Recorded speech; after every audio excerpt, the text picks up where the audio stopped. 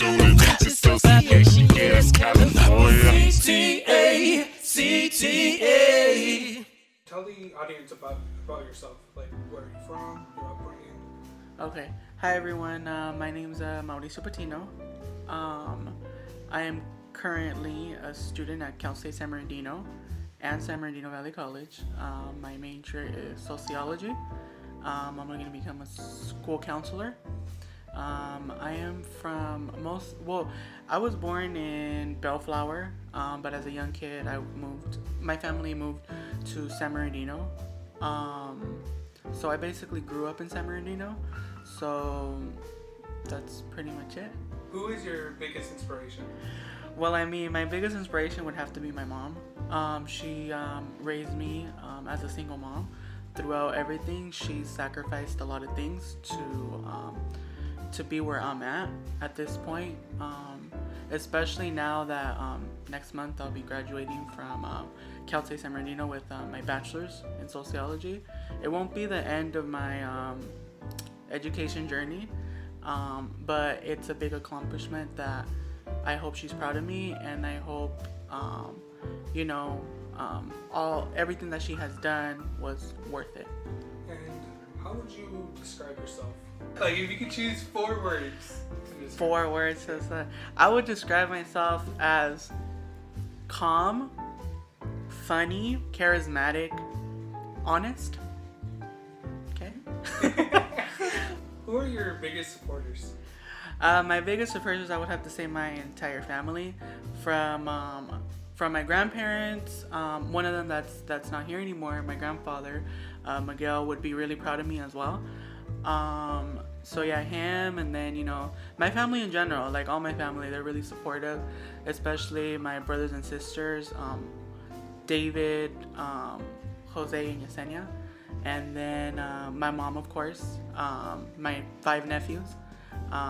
So yeah, my family, I would say. What kind of hardships in life did you have to face? Let's see. Some hardships I had to face is being the first in attending college in general. When I first went to college, I didn't know what FAFSA meant, what none of that meant. Now I do. Now there's times where I actually help students fill out their FAFSA or fill out their college application, things like that. Since I do work at the tutoring center right now, so I let people know when you need help, either whether it's people within the community or people that just generally go to Valley College, San Bernardino Valley College. I try my best to help them out in any way I can, because I know the difficulty it is to attend college in general as a first generation. So yeah, that would be one of my hardships. Career path are you currently taking? The career path that I'm currently taking is to become a school counselor. I know for that I'll possibly need my master's degree, so that's something that I am looking forward to. For now, I think after I graduate college, I'm gonna venture out with my bachelor's to see what I can get as far as an entry-level job. But yes, I would want to be a school counselor, something involving in the educational field where I could really help out students that have been in my shoes. That would be one thing I would want to do. And what made you want to take this path? What made me want to take this path was counselors. Sometimes you look at them as just people that form your ed plan, but in reality they're not. They're really helpful in in your educational path in general. So I would want to help out students and things like that for the better. What kind of struggles did you have to face going through this path? Some struggles I had to face was just general things as a first generation student, getting the right format on your paper, citing correctly, just things like that. Knowing in general how to even get started on assignments, clarifying assignments, because of course I couldn't ask anybody in my family for help because they weren't too aware. Not that they never went to school, but within my family, they all have at the most a high school diploma. That is something that I hope I could help change within at least my 5 nephews and my younger brother David. So yeah, that would be something. And you mentioned many times about being first generation. What kind of advice would you give for up and coming first generation students who are looking into like similar career paths? I would give them, just like, que le echen ganas, you know what I'm saying? Like, to just go and go for it, if you fail a class, fail the class, like, there's, you could redo it, get all the resources you could get as a student, that's what they're there for. I know because I was a recipient of those programs such as EOPS, the STAR program, the tutoring center, which I now work for. So just go ahead and, get in there and shoot for the stars, because at the end of the day, if you're determined, you'll get to it. You know what I'm saying? You'll accomplish whatever you need to accomplish to get that done. How did you find out about SCTA? I found out about SCTA. I think I was getting out of a class. I saw a flyer, and then of course nowadays we take pictures of the flyers. We don't take the flyer with us. So I took a picture of the flyer, and then from there I emailed Professor Ed Gomez, which I hope all of you know. He's a really good guy. So then from there, I signed up for the club. And then from there, I started attending as a member. It seemed interesting to me. Attending and being part of an organization that involves so many students in general that want to be a part of the education field.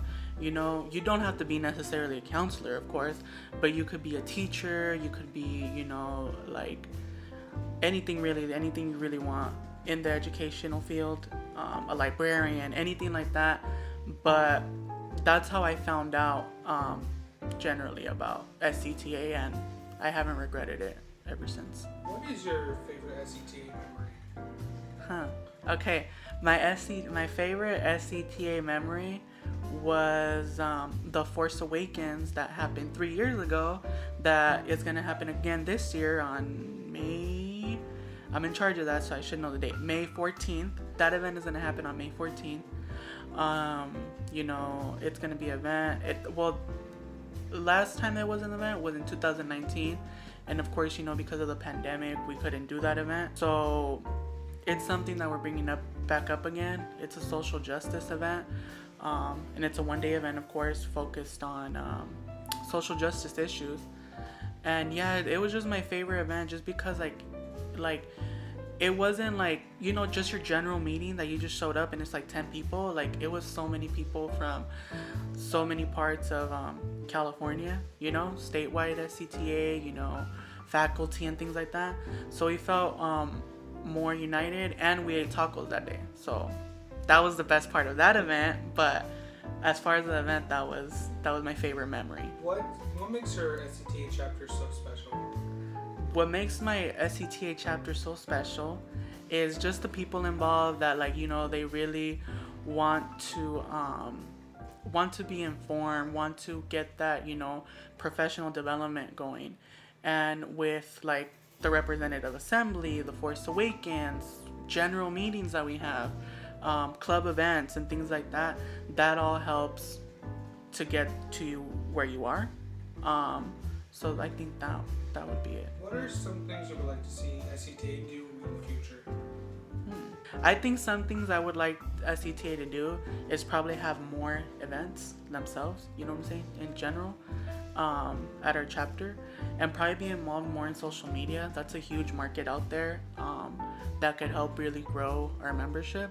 Not that it's extremely low now, but it would help out in the long run. And final thoughts, give out any advice, any inspiration or anything to any sort of student kind of going into any field. Just generally. Yeah, just generally. Okay.